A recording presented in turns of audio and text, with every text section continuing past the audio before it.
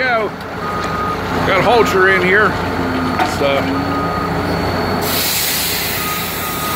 getting off the rail, went down and undercut a spot. Wanted to show you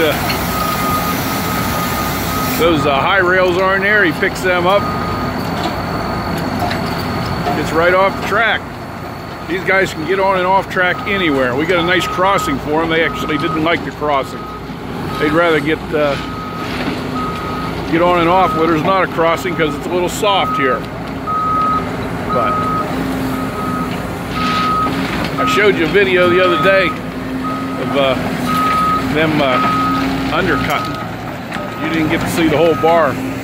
That's quite a bar on there. They blew a seal. You can see the hydraulic oil on the hoses, but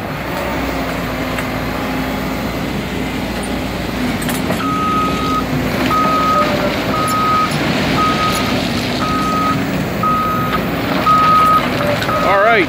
Well, that show's over. But they've been out here for the last couple days. I got 1,200 ton of ballast over here brought in there last week, and up here tamping this afternoon. So, gonna get off of here and talk to you later.